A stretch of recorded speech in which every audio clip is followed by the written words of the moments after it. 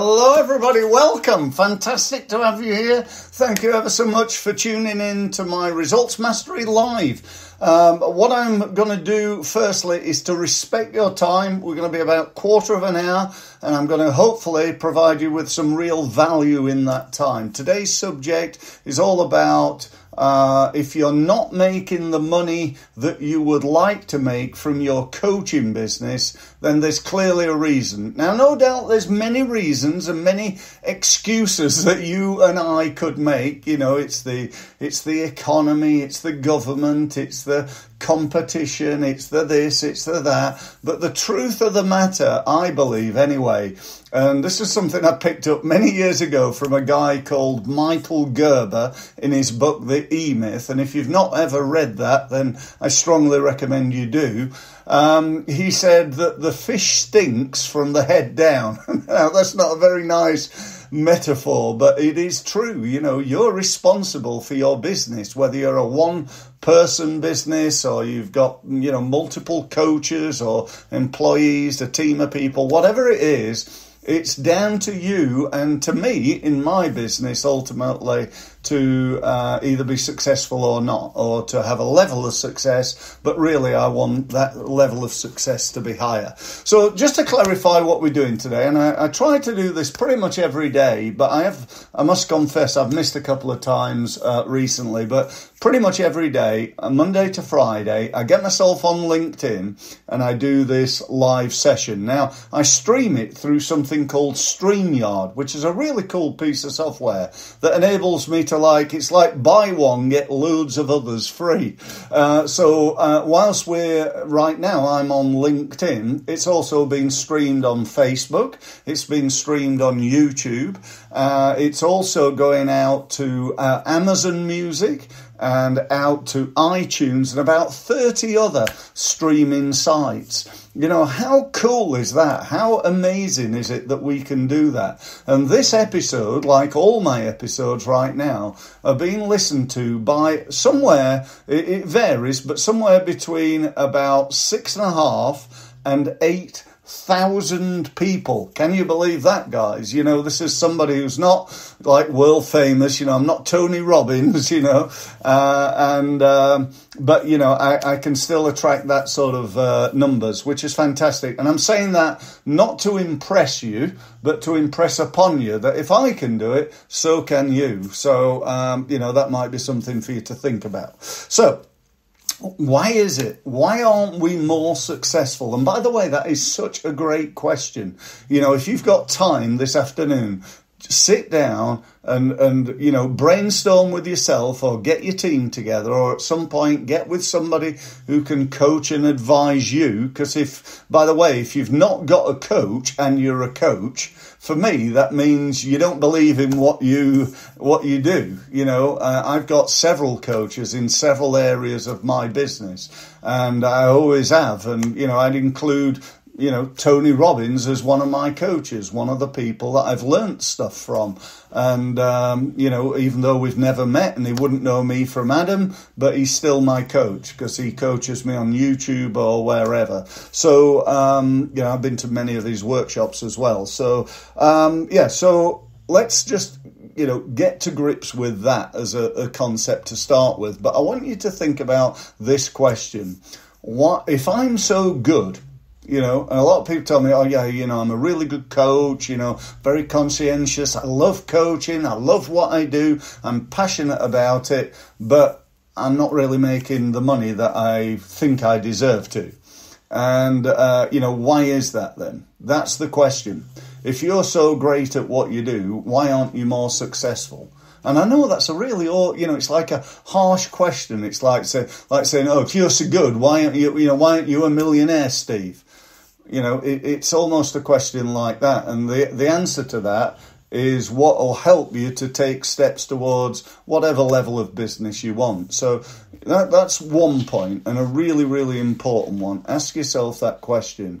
You know, if I'm so good, why aren't I more successful? Or another question might be, if I want to be more successful, what do I need to do? What do I need to change? I got some thoughts to share with you around that. Firstly, this is important. If you want to be a more successful coach, being a better coach probably ain't going to get you there. You know, going and doing a coaching qualification is fine, it's good. You want to be good at what you do.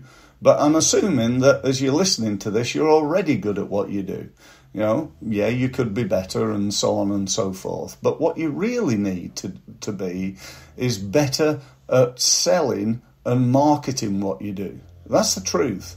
You know, if you've got skills, you know, again, going back to the E-Myth, Michael Gerber says in the E-Myth that there are 3 sections to every business.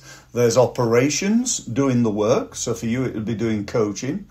There's finance, managing the money, making sure you're getting paid, you know, cash flow and all that sort of stuff.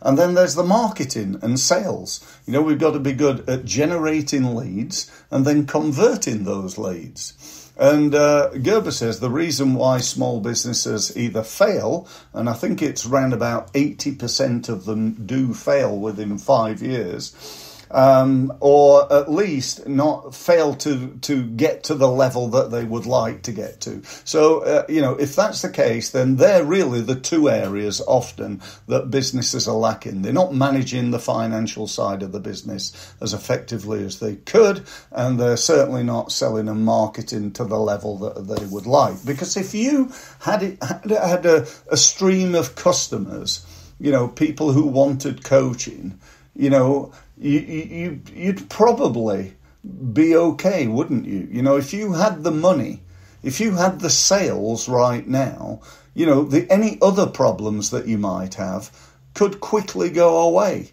You know, if you've got people problems because you really can't afford, you know, to do whatever, or you really need a new website, but you can't afford it right now, you know, things like that. If you had the money, you know, money can solve a lot of business issues. Not always, and we can use the money on wrong things, don't get me wrong. I've done that many times myself over the years. But, you know, the bottom line is, if you've got money, you'd be more successful. So the question is, how do we get more money?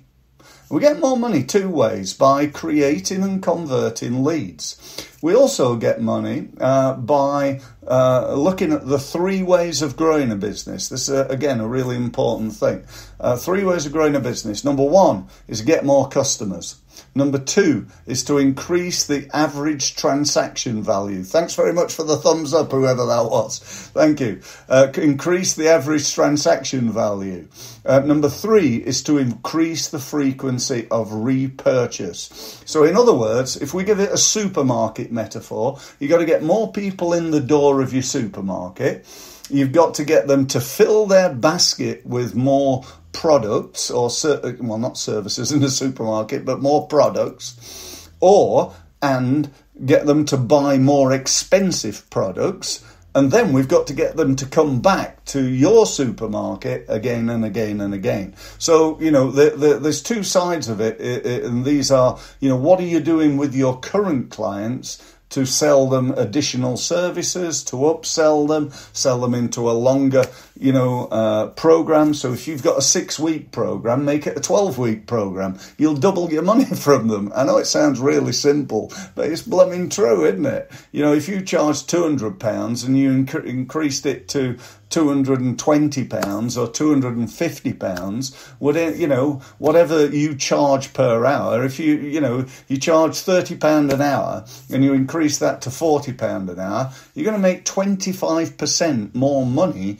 over time. And really, for most people, they don't really care what they pay for something. They just want it. It's like, you know, if I buy, I'm just looking around, this is the nearest thing I've got that I could pick up. I got a nice leather folder here, a leather case. How much is that worth? Well, you know, if it was for sale at Harrods, it'd probably be, I don't know, maybe a couple of £100. You know, it's quite a nice one. It's proper leather and so on, you know. And if it was for sale at somewhere like, I don't know, W.H. Smith or a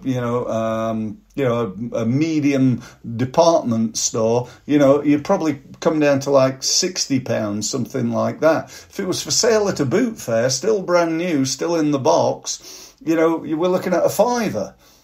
So where are you positioned? Because how you position yourself is massively important. By the way, there's another great book for you to buy, and I want to clarify, I'm not on commission here, I'm just trying to help you as much as I can, and that is a book called A Key Person of Influence by a great guy called Daniel Priestley. Go and buy that book, buy it on Amazon, buy it wherever. I think if you contact Daniel, he sometimes gives them out, so but you can definitely get it on Amazon for, a tenner or something like that. Well worth doing, because in it he talks about how to position yourself as a coach, and one of the keys is writing a book. If you've written a book, excuse me, if you've written a book on whatever it is you deliver, all of a sudden you're not just a coach, you're a published author, and your positioning is elevated. The other thing that I know Daniel talks about, and I talk about a lot as well, is niching. If you're calling yourself, I'm a life coach, or I'm a business coach, or I'm a business advisor, you're like amongst how many thousands? It feels like hundreds of thousands sometimes, but you want to be more niched than that. I'm a business advisor who specializes in the hotel industry. Yeah, that's better than being a business advisor. You with me? Because you're a specialist. So if I run a hotel, would you go to somebody who says they're a business advisor, or somebody who says they're a business advisor who specializes in the hotel industry? Which would you go for? And if I said I was a business advisor who specializes in holiday destination hotels, you with me? That's like a super niche. That's like a niche within a niche. So, all these things make a difference. And if you're thinking, I'll lose out on all the other stuff. No, you won't. Because I can tell you now, if you look at it this way, how's what you're doing working out for you right now? Being a generalist.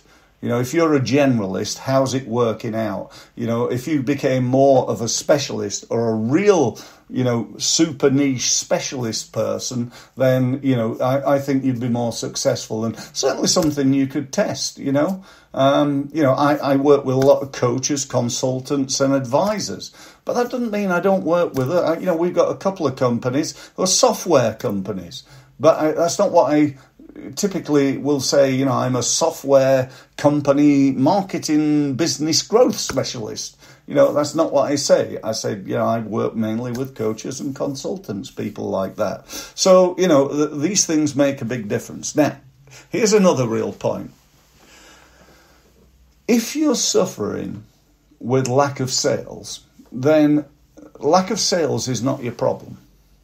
What your problem is, and, I've been doing this 28 years now, and I'm telling you what the problem is for 95, I'm going to go even more, 99% of the time when I start working with businesses, they're suffering from this problem. So this also applies to coaches. It's not a lack of money, it's a lack of offers. It's a lack of offers. You're not making enough offers. I hear people all the time telling me things like, I'm on LinkedIn and, I post on there 3 times a week. Lack of offers. You're not doing enough. And I even hear people say, you shouldn't try to sell anything on LinkedIn. True, you shouldn't be just trying to sell anything, but why are you on there? The day I retire will be the day I close my LinkedIn account down, because I won't need it anymore.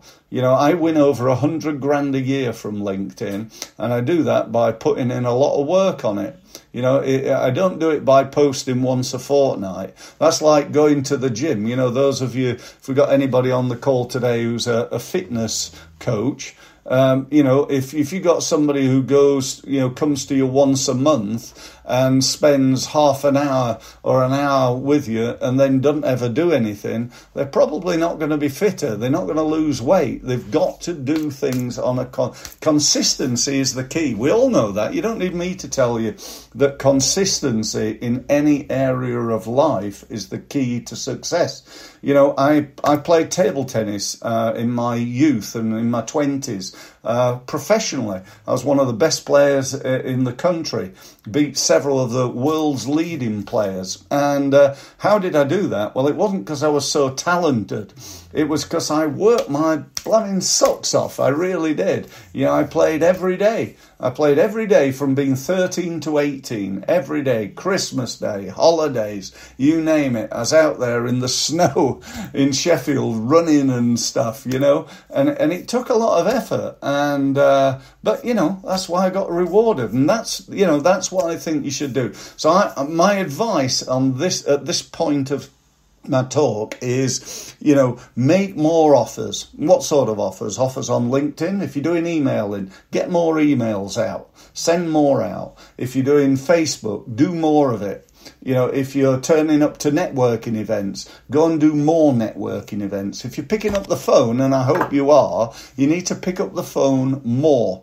Go and phone all your LinkedIn contacts and say, hi, my name is, and I'd like to offer you a free 20-minute, coaching review thingamy, whatever you want to call it, yeah? And don't just call it a meeting, call it something.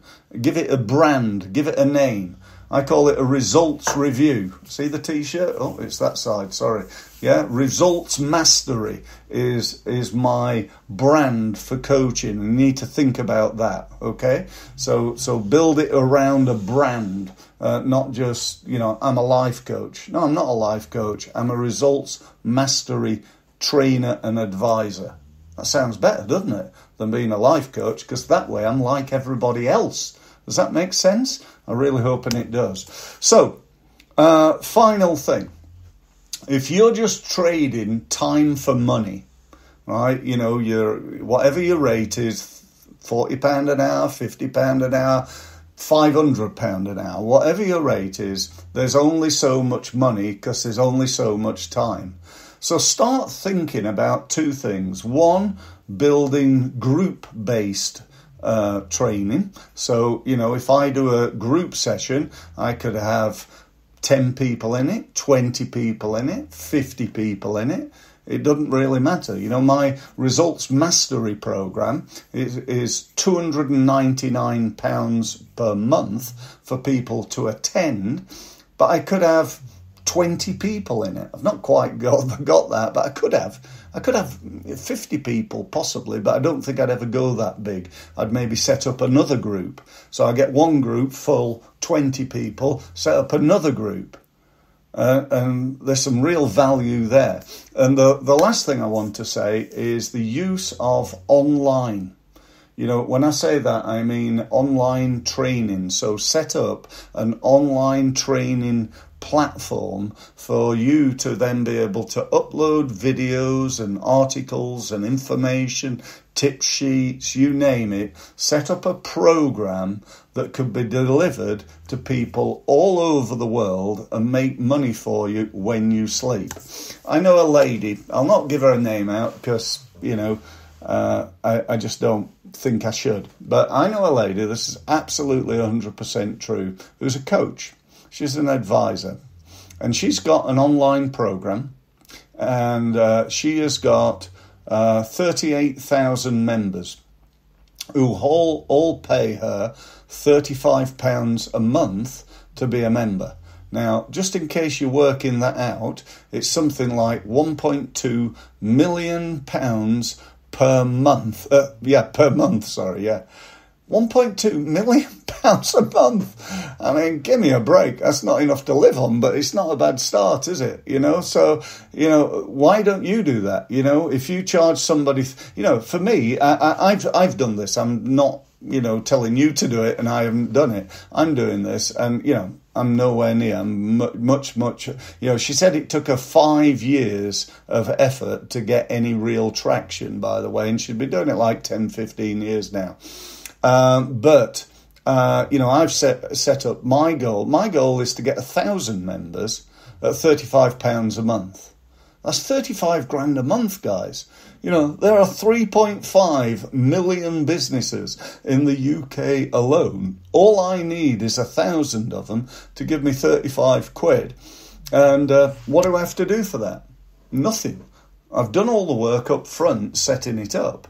And I don't have to do a single thing apart from maybe answering a few queries and dealing with a few technical issues, and I don't know how to do this and so on and so forth. So this is where the money is, guys, in our industry. Currently, this industry, the online training course industry, is worth $3.5 billion with a B. It's set to go to, in the next 5 years, $7.5 billion with a B. So do you want to be on that bandwagon, or do you want to be exchanging time for money at 50 quid an hour? The choice is yours. If you want any more help from me, I've finished now my main bit. If you want any more help, just give us a shout. There's, no obligation. It says on the scrolling thing below, book a free meeting. I will have a chat. We'll talk about what you're doing, talk about what's working, what's not working, and what to do about it. If you want to come along to sign up to my 35, it's actually $39, so it's about £35. Sign up to that, go to my website, you'll find it's called my university, just click on that, you gain access to all my experience, over 250 videos covering a whole manner of different things. If you want to work with me on a one-to-one and a group basis, sign up to Results Mastery, or better still, give us a call. We'll set up a quick Zoom meeting and I can answer any questions that you've got. Other than that, thanks very much for being here. I do appreciate your time. I hope it's been of value. And I look forward to perhaps seeing you again either on Results Mastery or one of my other LinkedIn live events. And we'll speak soon. Thank you.